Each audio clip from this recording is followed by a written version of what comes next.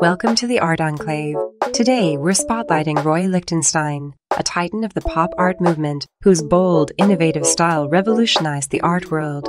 Lichtenstein is best known for his comic strip inspired artworks, which use a technique mimicking the Ben-Day dots printing process.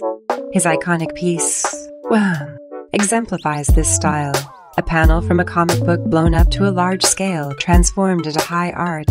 This and other works like Drowning Girl challenged traditional notions of what fine art could be, merging popular culture with a painterly technique.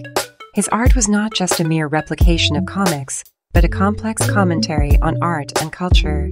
Lichtenstein aimed to blur the lines between high art and low culture, making art accessible and challenging elitist perceptions.